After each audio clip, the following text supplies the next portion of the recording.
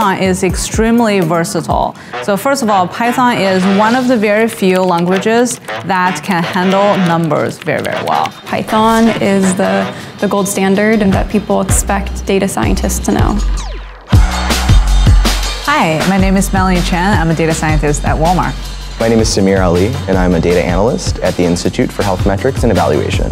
My name is Bronte, and I'm a researcher at the Institute for Health Metrics and Evaluation. My team has petabytes of data. If you have 1,000 gigabytes, it becomes a terabyte. And once you have 1,000 terabytes, it becomes a petabyte. And so we have around 10 petabytes of data right now on our drives. I would say key to us being able to handle really big data sets is our use of Python and cluster computing. And Python has a huge amount of flexibility in terms of interpreting the data, in terms of processing the data.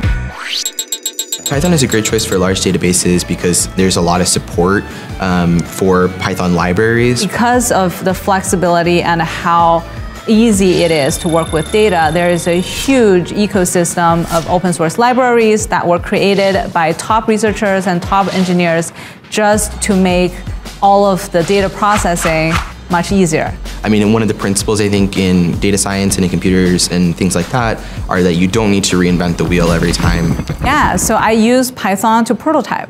If I have an idea, if I have a question I want to solve, I will use Python to load the data, to do some simple visualizations. You can prototype something really, really quickly, maybe just in an afternoon to solve an actual problem in Python. In other languages that are also used, sometimes what will happen is they'll quote unquote fail silently. Where has this happened? Where Python will be like, hey, Samir, can you just stop for a second? You've done something wrong. So that is incredibly helpful.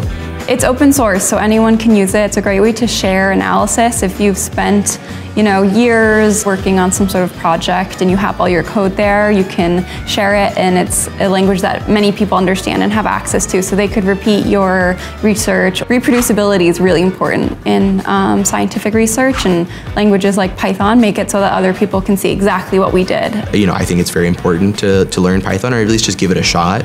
In terms of how easy it is to pick up as a language, it's on the easier end. As a data scientist, it's really, really easy to use Python to solve a problem. Python lets us handle enormous data sets really fast and is kind of key to the work that we do here.